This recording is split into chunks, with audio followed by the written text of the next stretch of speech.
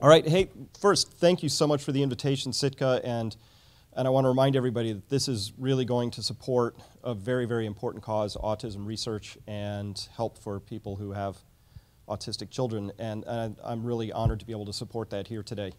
And I'm going to talk to you about this coming wealth transfer. It's an idea. So my job always seems to be the guy with like this crazy outside idea or set of them, and what I really want to do is help you come to appreciate that there's some exogenous forces out there that I think we have to look at besides just the world of finances, right? So when we look at 100 years of behavior in the stock market, I think it's important to understand some context for what was happening during that 100 years in this thing we call the natural world. There's another set of pieces here, and we live in very unusual times. So to start, how many people are familiar with my work, have read it, seen it?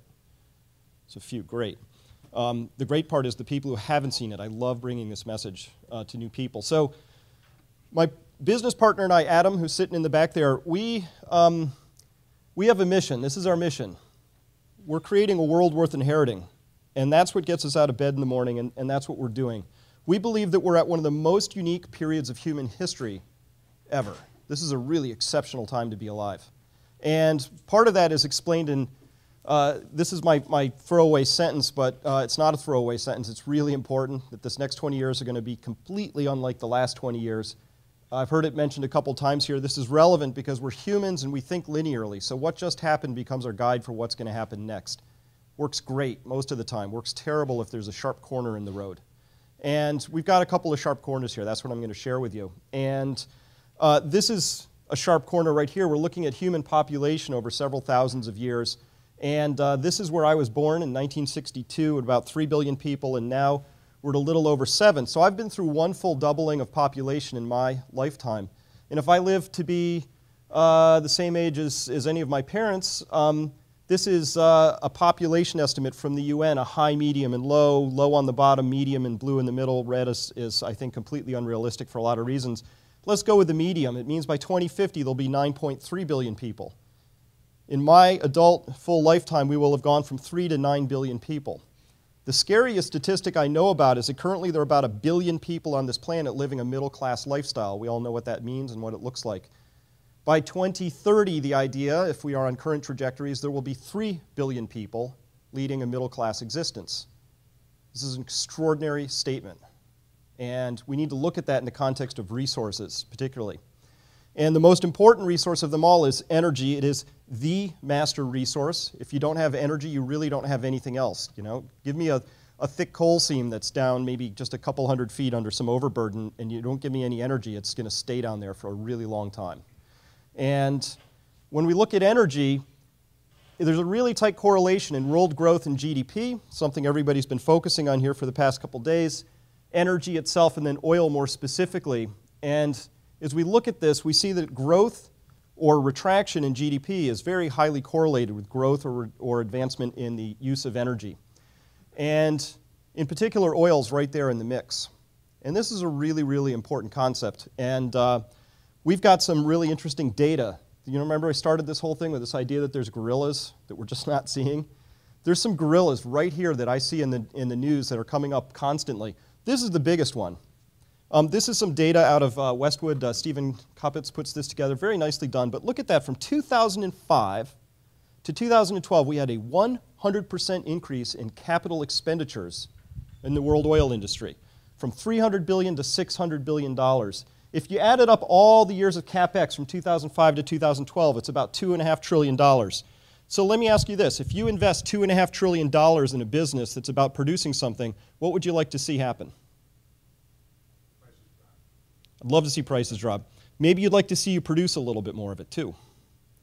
Interestingly, over that same period of time, we see that total global crude and condensate production is pretty much dead flat, operating in a 5% band. So $2.5 trillion in total new CapEx that's doubled, and we got about flat output through that period. This includes the miracle of the US shale output. That's all wrapped into this data. So what does that tell you? How many different explanations do we have for that particular piece of data? This is an astonishing piece of data right here, given just how dependent the world economy is on oil. And not just any oil, but high quality, high net energy oil. So this tells me at least that we're in a really interesting period of time where oil is just becoming harder and harder to come by, and there's lots of ways we can look at this. Again, from Douglas Westwood, we get this chart. This is showing the CapEx for all the 10 largest international oil companies, the IOCs. And what you're seeing from 2000 on the left, the red line starts at 50 billion. They go up to 262 billion in total combined capital expenditures. This is upstream spending, so this is on production. It's not downstream on refining and stuff like that.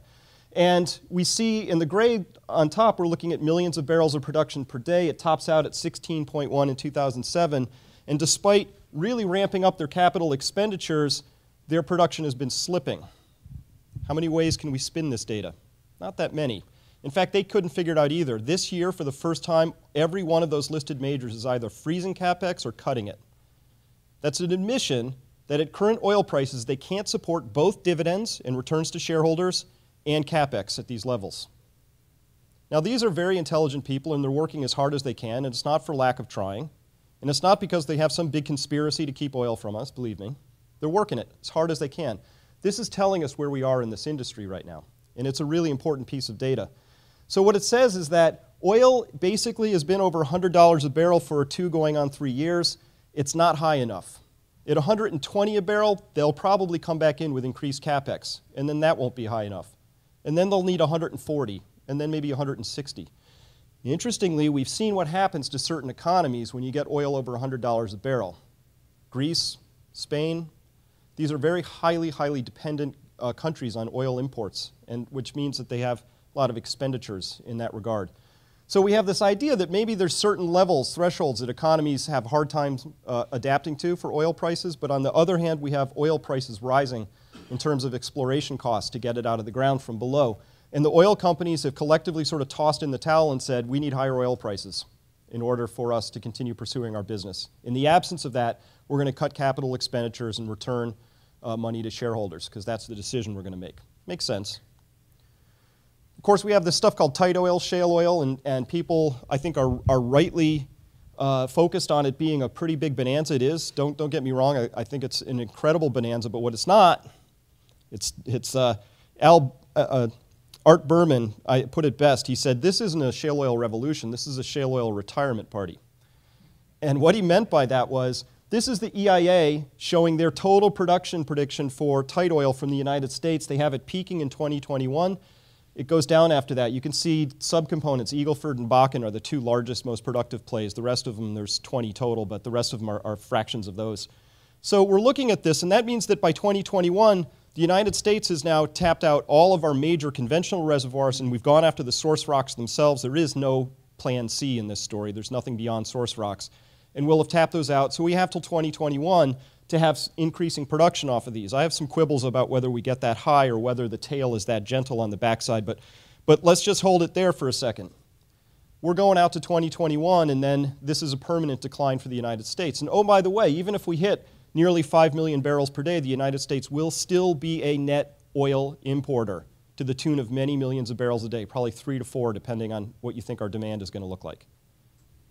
It's not insignificant that we went from importing 9 million barrels a day and we'll go all the way down to 3. That's great, but it's not the same as being a net energy or oil exporter at this point in time.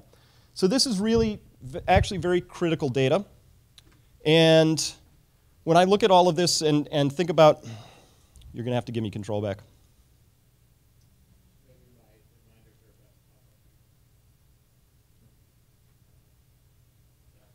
So this just puts the shale oil in context. What we're looking at here is blue is all the conventional oil that was drilled in many decades prior. Red is Alaska. The tight oil is the green showing up on the right. So when you just see the top of this chart drawn out, traced out, it looks really, really impressive. But we have to understand the components of it, because the green stuff that's making that tail, that sharp flick up to the right on this chart, is expensive oil. Now here's an interesting piece of data. There are 80 independent operators in North America right now basically drilling across these shale plays plus other operations. If we just look at the shale operators, everybody who's involved or invested in shale for 4 years running, they've invested $1.50 in CapEx for every single dollar in revenue they've brought forward.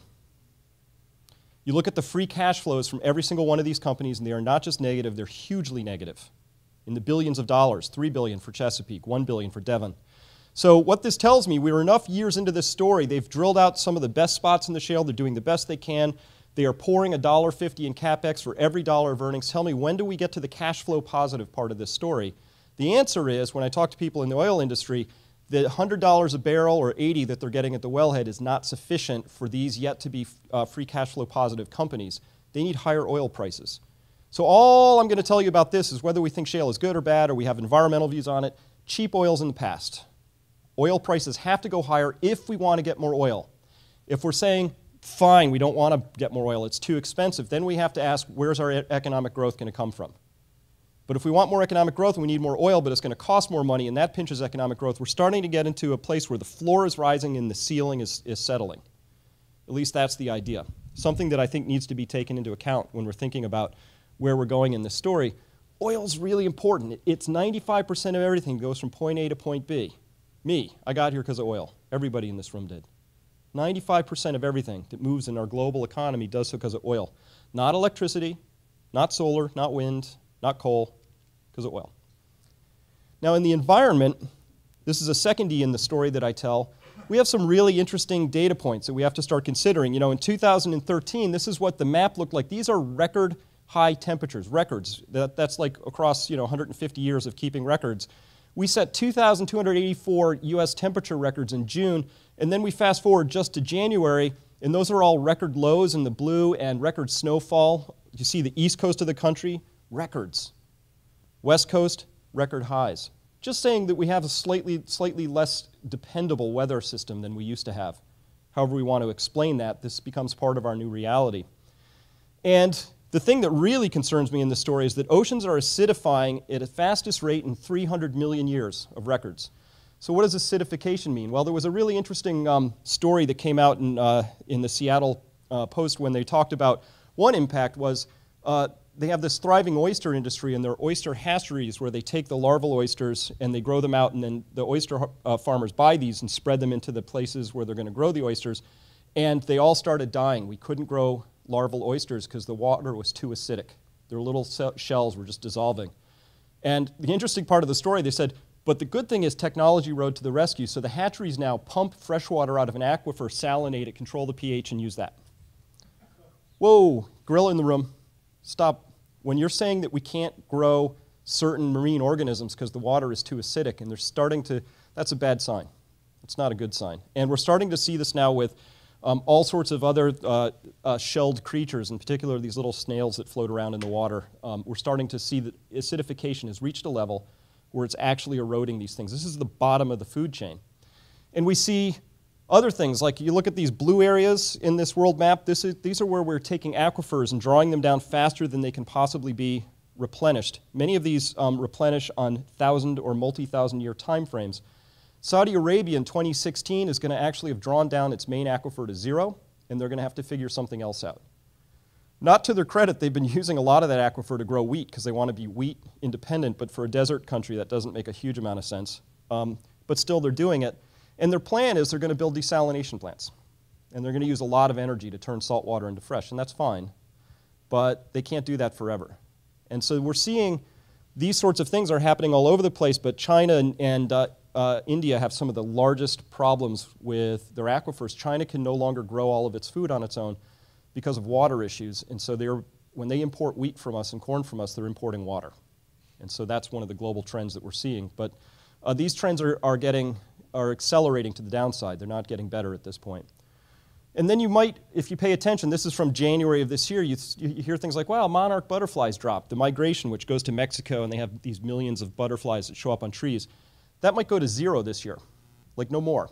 And we care, because butterflies are beautiful and it's a big sentinel species. But for everything that you see like a butterfly that disappears, there's probably a few thousand smaller things that we aren't aware of that are disappearing.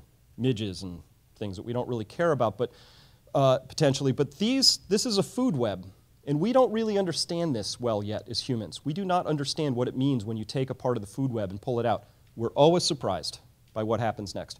Bees are having the same issues, all kinds of things. So there's a lot of reasons why this might be happening. Some people think, oh, it's the neonicotinoid class pesticides. Maybe. Maybe it's death by 1,000 cuts. It's that plus this plus that plus this. Who knows? But it's happening, and it's pretty amazing. And when you put it all together, you get these. I talk with a lot of scientists who are involved in this area, and they say we're in the middle of the 6th great extinction.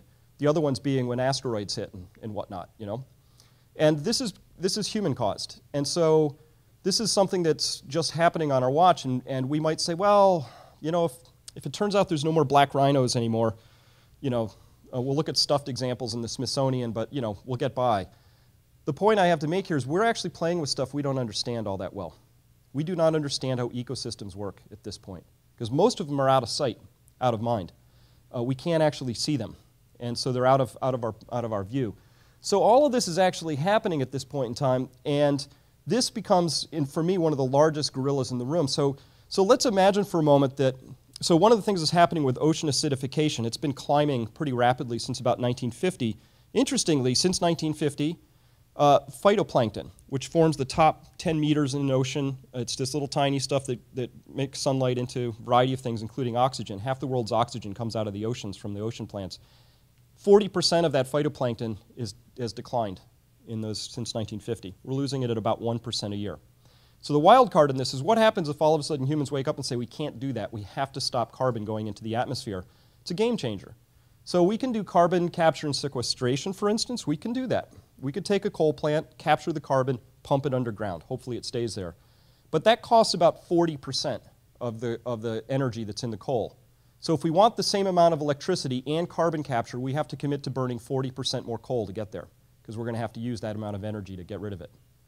Every single one of these things I'm talking to you about, if we want to ameliorate it, it's just going to be an extraordinarily, if not hideously expensive proposition.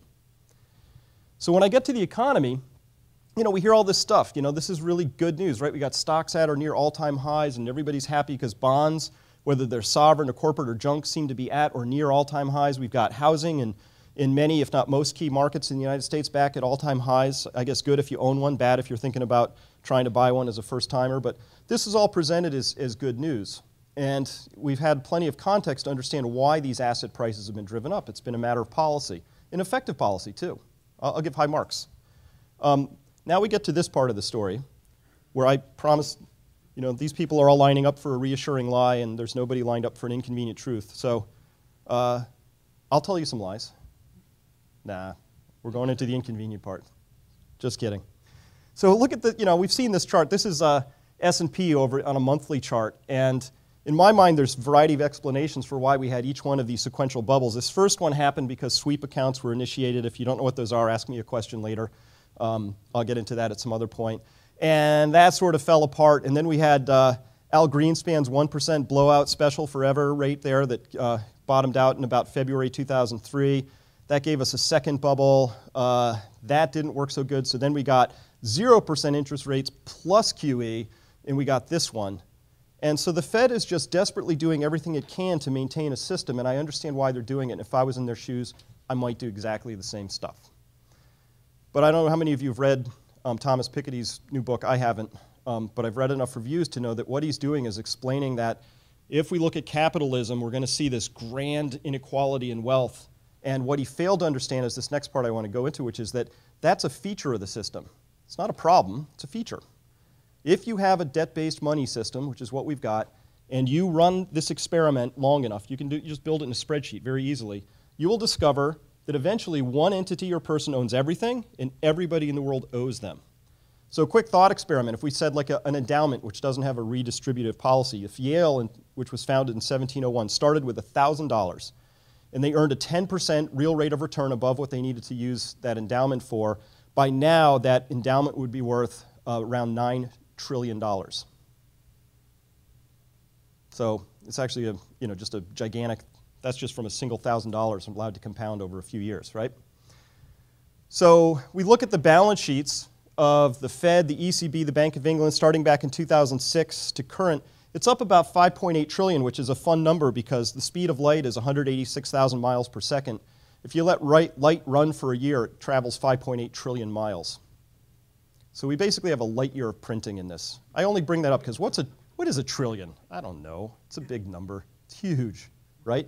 But we're doing this because we need to have this system continually expand. And so this is a chart. This is total credit market debt. And Mish opened with this. You know, I've circled the part that almost brought down the free world. That was it. That hiccup right there created immense panic. How many people in this room actually took cash out of the bank when that thing was breaking in 2008? Yeah, a lot of people, including, I read this great Wall Street Journal article about a CEO of a major bank was being called down to an emergency meeting 2 in the morning with Paulson and everybody, and as he was walking across the marble hall of his bank, he went over to the ATM and maxed out the cash he could take from it because he didn't know what was going to happen later that day. That happened because we had that little hiccup right there where we suddenly didn't have accelerating credit creation. Our system is completely dependent on constant expansion of the money system. And I don't have time here to go into all of the reasons why for this, so I'm just going to note that, and I've got plenty of data on it. But here's a fun thought experiment. That was compounding from that period over that entire stretch. It's compounding at 7.9% per annum. Let's call it 8%. That's the average compound rate. So what if we took the same credit market debt starting at about 60 trillion right now and compounded that for the next 30 years at that same 8% rate? That means that just the United States credit market debt would be worth 573 trillion in the year 2043. It's only at 60 trillion. What are we going to borrow 510 trillion for? If you have an answer for that, feel free to think the next 30 years will look just like the last 30. If not, we're not going to create debt at the same rate, at least in current dollar terms. Important point on that one. So, hey, okay, so we're going to slow it down. Let's just compound it at 4% for the next 30 years. Great. That means we're only going to go from about 60 trillion to over 190 trillion. So again, what are we going to borrow all that money for? And by the way, even at 4%, that means we're doubling at about every 18 years. So that means in the next 18 years, we have to borrow up a full 60 trillion. What would we borrow that for? These are all questions that need to be answered because that, you know, the whole residential real estate mortgage market is what, maybe 10 trillion at this point? So we would have to come up with 6 new ones or something. It's an important question. So what I'm really getting at here is that what we've experienced in the past 20, 30, 40 years, whatever your horizon is, to carry that forward and have everything work just the same, we have to have extraordinary levels of debt creation. My hypothesis and belief system is that we won't do this. We won't be able to. We're going to have slower credit growth, which has knock-on impacts for all kinds of things. Price-earnings ratios, prices of things, you name it. That's my hypothesis. So I come up with this statement, and it's backed up by some thinking like what you saw there and much more. Got it in book form and DVD, whatever is helpful to you. Happy to share that. And you know, these are the series of questions that I ask when I'm trying to frame for myself, where do I want to position my resilience, my wealth, what might happen. So in 20 years, are we going to have more people or fewer on the face of the planet? You can answer these for yourself silently. Will oil be harder and more expensive to find or cheaper and easier? Will there be more net energy per capita or will there be less? How about will coal and other minerals be easier to mine and of higher quality or the opposite? Will there be more conflicts over resources or fewer? Will aquifers have more water in them or less? Will more soil be built up or be lost to erosion? And finally, will there be more carbon in the atmosphere or less? You know, it depends on whether you're on the green side or the red side of these statements. Gives you a sense of how you might want to be positioning yourself over the long haul. And the thing that I'm here to talk about, which I'm getting to the final, the part that I wanted to share, is that everything that I was trained to believe about capital is all financial capital. Adam and I spent a lot of time going through the base data to convince people of 2 things. They need to be more resilient and more engaged. On the resilience front, I want to just talk to you about that piece right now, because the resilience, you can be financially resilient if you're really well diversified, but that's not going to be the be-all, end-all if these risks that I've outlined come true. So I want to talk about this idea of a wealth transfer, and we already have many historical examples of this. One that everybody's certainly familiar with because there's great pictures is the Weimar Germany period, right? And so that was pretty easy to understand. There was all this money printing for a variety of reasons. It happened. And it destroyed purchasing power for people. There was this extraordinary period of rampant inflation. And if you read books on it, it's almost always described as a period of intense wealth destruction. And it's true. People were wiped out. Middle class, upper middle class people got destroyed. But it wasn't a wealth destruction. Because you'll notice before it happened and after it happened, there were still just as many houses, factories, and square feet of arable land in the country. But who owned them changed. That did change. The productive assets didn't change. Ownership certainly did. And so this is the part I want to talk about. And I think about wealth, this is based on the work of E.F. Schumacher of the Small is Beautiful crowd. And there's ideas that wealth comes in a pyramid. There's primary wealth, secondary wealth, tertiary wealth. One follows the other. Primary wealth is things like rich soils, clean water, you've got thick coal seams, high-quality ores, you've got rich fishing grounds. It's the stuff that's sitting there. If you have access to this, ownership of it, you have primary wealth. As humans, most of this stuff doesn't have a lot of value to us economically until we transform it into secondary wealth. So ore becomes steel, fish makes it to market, soil becomes food in the store, trees become lumber. But notice in this that without any primary wealth, you can't make secondary wealth. If you don't have the ore, you can't make the steel. No fish, right? So primary wealth is first, secondary wealth follows. Tertiary wealth, this is the UBS trading floor, are all the abstractions that we place on this stuff, right? It's currencies, derivatives, stocks, bonds. All of those have intense value to us, but if we back up a second, we realize they have no meaning, no value if we can't buy something with it. Like, what is $1 billion if there's no secondary wealth for you to spend it on, right? It's pretty meaningless. So in this story, the relationship that I want to just carve out here is that without primary and secondary wealth, tertiary wealth has no value. So this is where the story starts to get really interesting, because in this pyramid, oh wait, before I get to the pyramid, you know, we're all familiar with this idea. We talk about inflation or deflation, we're measuring prices, that's always the wrong stuff. Really, when we're talking about prices, what we really mean is that real wealth, primary and secondary, is in some balance to money, which includes credit, right? I'm using a very gross, large definition of money. It's not just currency. If there's balance, that's fine, and if you get out of balance, we experience that either as deflation if there's not enough money relative to real things, and we experience that as inflation if there's too much money compared to real stuff. We are getting to an extraordinary period of imbalance in this story. You've heard a lot of that talked about within the financial framework, but I need to draw it out to the real wealth, primary and secondary. And so what we're seeing is this tertiary piece is expanding constantly. Everything the Fed has done can be examined and understood through a lens of saying we need to keep credit and money equivalents growing in the system. And if the private sector can't do it, we'll turn to the public sector. They'll do it for a while. You want to look at, you know, that whole period where household, and more specifically the shadow banking financial wealth, debt was being absolutely reduced, delevered, destroyed, however that was happening, and exactly balancing that were these huge explosions in federal debt. So people look at that and say, wow, look at all that borrowing the government was doing. They had to keep that tertiary system expanding constantly, but you just wander over here and we find that primary and secondary is either expanding more slowly or contracting or even disappearing in the case of aquifers and certain species and things like that. This is the primary tension. More claims, same amount or even less stuff that's out there. And on a per capita basis, this story gets really kind of hairy as we go from 7 to 9 billion. So this is an important point. Money is just a claim on things. Debt is a claim on money, future money particularly.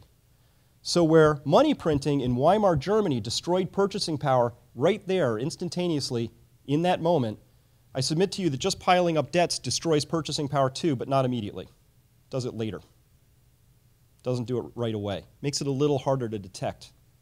That makes it, for humans that are wired linearly, it makes it a little hard to figure out, particularly if you're doing it at levels that have never been seen before historically, so we don't have a lot of good history on our side. So money is a claim on things, debt's a claim on future money. And when those claims are piling up, this is my main conclusion, which is that the only defense to a wealth transfer, which, by the way, they tend to happen pretty quickly, is you got to be either closest to the exit or you got to leave first. But the idea that everybody holds is, you know what? When that starts happening, I'll just duck out and head to the other guy. Everybody thinks that. By definition, can't happen. By definition, wealth transfers take the most money from the most people. And whether it's by a process of inflation or deflation, I'm agnostic. I don't know at this point. I'm still weighing that one out. Personally, weighing a little more to the inflation side after we get a little more deflationary impulse. I think the Fed will do whatever it takes to avoid deflation, because that will destroy institutions, countries, political careers, social unrest. It's a very ugly place to go. So they'll attempt to print it. That's just an idea I have. But why wait around to participate? Why not get yourself into a place where you can actually be more resilient by moving your financial capital out into other forms of capital?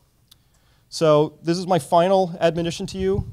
Do epic shit. Go forth and be a force of the awesome. The world needs you. And it really does.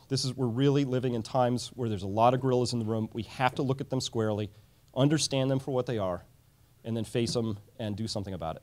So that's my talk. Thank you much.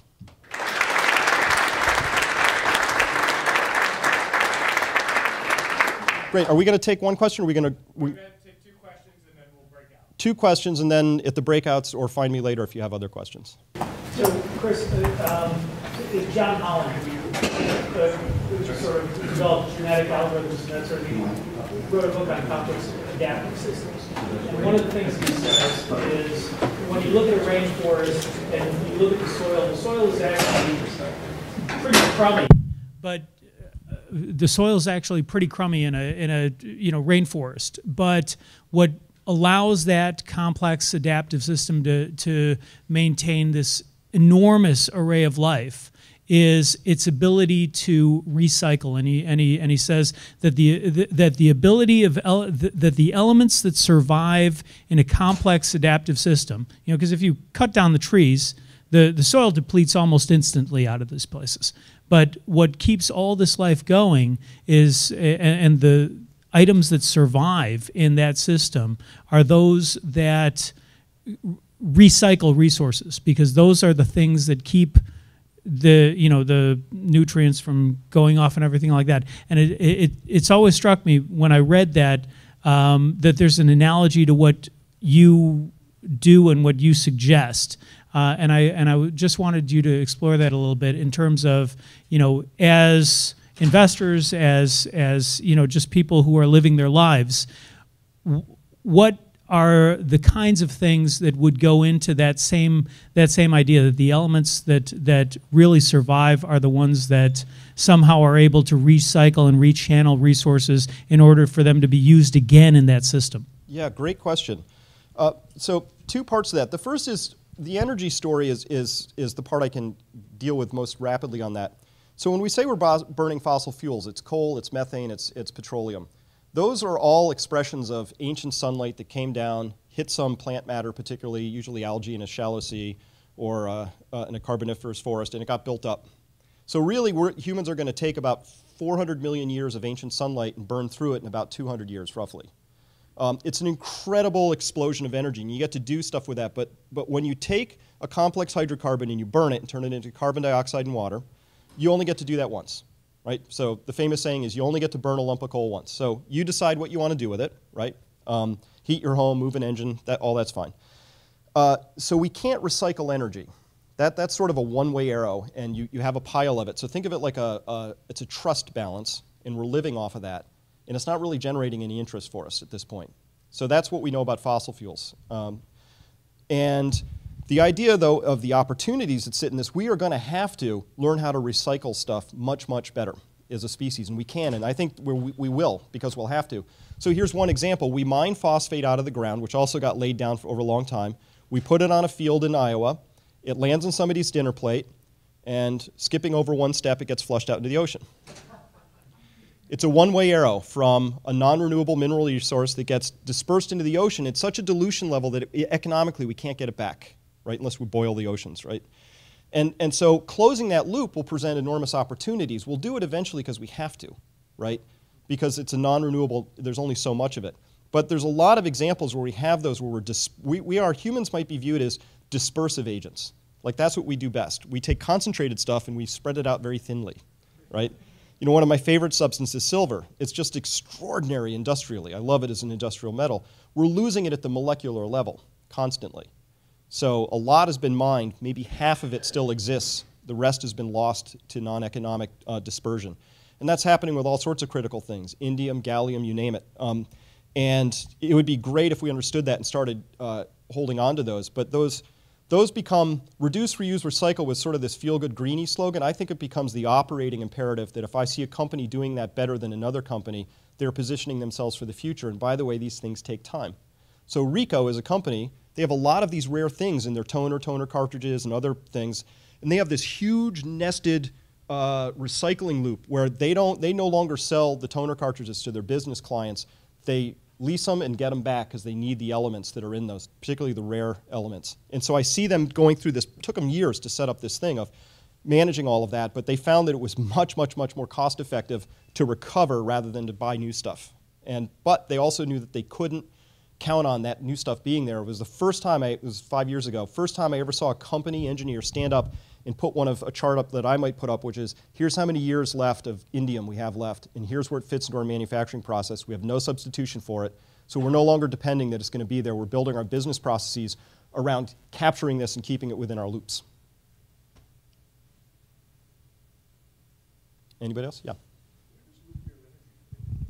Where does nuclear energy fit in? Well, I'm not hugely hopeful about conventional nuclear as it exists, where we take uranium-235 and we put it into a boiling water reactor or some equivalent, like the ones that are still being built. Partly because 20% of all the nuclear energy that's been used in the past 10 years has come from decommissioned warheads from the megatons to megawatts program, where Soviet stockpiles were turned into uranium fuel. China's building 36 new nuclear plants. They've scoured and locked up contracts for pretty much all known mining output for uranium, because they need at least a 40-year commitment of uranium to justify any given plant. So I think we can go maybe another 100 plants if we wanted to. We would actually have to go to about 4,000 nuclear plants to equal the amount of energy that's in the oil that we're burning as a nation, as a globe right now. There's not enough uranium for it. I'm a huge fan of, but just only theoretically, of this idea of using thorium, liquid thorium reactors. We had a couple running at Oak Ridge in the late 50s, early 60s. We didn't use it because it creates U-233 as a byproduct. Stuff doesn't blow up really nice. It makes bad bombs. So we didn't go down that path, but we actually have literally thousands of years of thorium at our disposal. And the cool thing about that stuff is it completely consumes all the radioactive elements in its cycle. And if it melts down, it's a liquid thorium, it's a liquid salt reactor, meaning that if it does melt down, it actually comes out and just cools into a hard mass. It has to be contained at a very, very high heat. So any meltdown it stops the entire reaction.